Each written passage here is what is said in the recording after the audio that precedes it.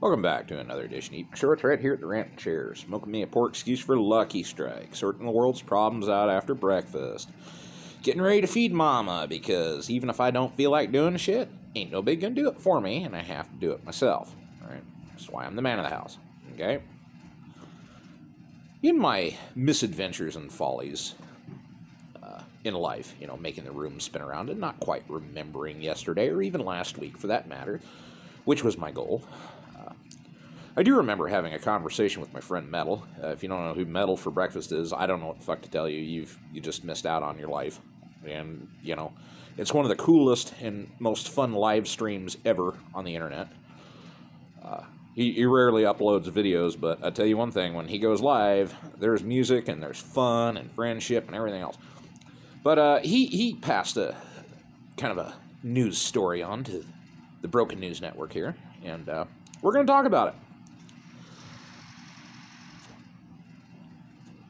So, what is the Michigan militia? Well, I actually have met the original head of the Michigan militia as a kid, and it's not like how you think, man. The Michigan militia is a response to Waco and Ruby Ridge. First Ruby Ridge, then Waco. Okay? Now, you might know these events from history as the defining moment where America said, okay, we either fully trust the government or they went the way I did, which is fuck you, government, and eat my shorts. That's basically what happened with the Michigan militia. A man named Commander Norm Olson. I think he's still alive, actually, although he lives in Alaska now, and I'll get to that here in a minute. Gotta get this damn cigarette burning. It's one of them fucking mornings. Mom's shower day, too, so I got too many problems. I shout at the Sex Pistols. Problems! Yeah, we're getting through it. So, back in 19 Go Fuck Yourself, when my old man, he was still coherent and things were going on. Him and I used to go to the gun show, man, and we had a great fucking time. That was our Saturday mornings, man. Sometimes we'd go to the gun show 2 days in a row, right? So it was Saturday and Sunday only, and we'd pay the $5 to get in the fucking door. Whether we bought a gun or not, we had a fucking blast, man. We got out of the house, we got to play with cool things. We'd usually get a burger with some bacon and cheese, because if you don't, you're not a fucking American, and you piss off. I don't even want to tell you to eat my shorts. Shameful activity if you don't enjoy bacon and cheese on a burger. We'd smoke some Lucky Strikes, or rather he did. I was too young back then. Like 7. And we'd meet some cool people, man. I actually originally met Richard Butler and William Pierce. You might know them from the Church of Jesus Christ Christian, otherwise known as Aryan Nation, and it's not like I'm some weirdo fucking anti-government racist, although I kind of am. This was when I was a kid, man. They were our next-door neighbors in Lake Hayden, Idaho. We all knew each other. Okay, I actually met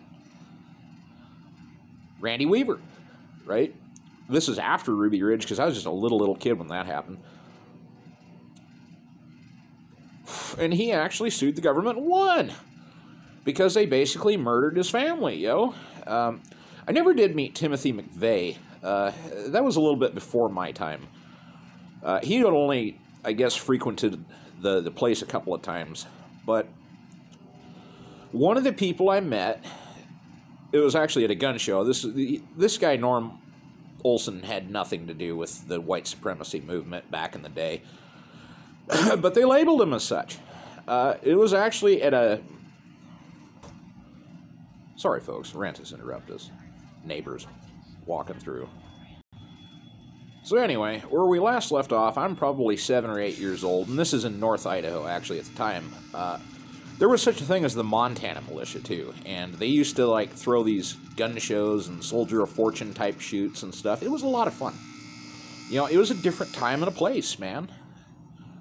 And we were at a gun show, and of course, me and my dad were like, ooh, what's that? I want this. Ooh, let's get this. And Mom's like, no, you don't have any money. Well, we had money, but Mom wouldn't let us spend it because she's an anti-gun butthole. But we did it anyway. We just didn't tell Mom. But I digress.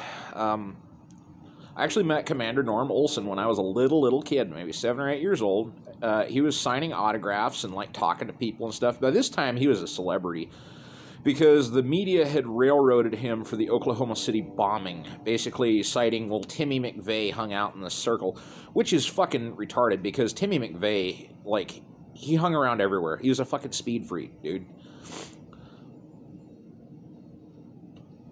And, you know, the media made this guy out to be the devil, man. He was on CNN and, you know, congressional hearings and everything else. And he basically said, listen, the government sucks, we don't like it, and this is why we made a militia, is to make them held accountable, because if they ever come to fuck with us and take our rights away, we're going to kick their ass up and down the block, or die trying, right? Because that's what Americans do. But I actually met this guy, and shortly after this time period, the media railroaded him to the point he actually left Michigan for Alaska. And this dude's a libertarian, but he started the Michigan militia, and eventually, after the 90s, it broke up into a bunch of several different factions. You might know them famously from the bullshit plot to kidnap Gretchen Whitmer, which is an inside job, and if you don't like it, fucking tough shit. What the hell were they going to do to that ugly-ass Karen? Make her a mommy from the doggy-style position? She'd probably enjoy it, and you'd probably have to wash your pecker off with some bleach when you're done. But there are several factions of militias, right? Just like there's different kinds of neo-Nazis, right? Some are skinheads, some are sharp skinheads, some are racist neo-Nazis, some are not racist neo-Nazis. Like, there's all kinds of different factions. Some of them are just plain anarchists, right? Some of them are just into the ska punk. It's the same thing with the militia, right? Some of them are anarchists, some of them are capitalists, some of them are ANCAPs like I am. You know, I believe the government can basically fuck off and I can do what I want, and I want to spend money while I'm doing it. And I want to make money, too. Right? It's okay. But basically, there's always a few bad actors in the whole thing. Like, there's a couple of fuckfaces that do fuckface-like activities, and, you know, they become famous, and they do shitty things. And then people like Commander Norm get thrown under the goddamn bus, right? It's all 6 wheels in the back. Boom, boom, boom, boom, right? Under the bus. But if you listen to the guy talk, you know, you're going to find common ground with the guy regardless of what side of the fence you're on. Like, even my mother, like, as anti-gun and as pro-government as she is, like, she thinks Biden's a tool, right? Thanks to basically the government is run by a bunch of limp dick old men who are a bunch of, you know, playground diaper snipers, man, you know. But you're going to see more of these militia groups pop up in the news.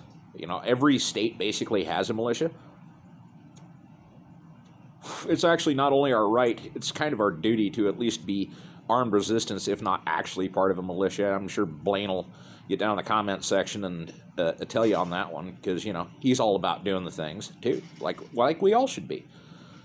But you're going to hear these news stories pop up. Well, this guy did this guy was part of the militia, blah, blah, blah, blah, blah. They demonize everybody and everything they don't understand. It's just the way it is. And as always, if you don't like it, eat my shorts.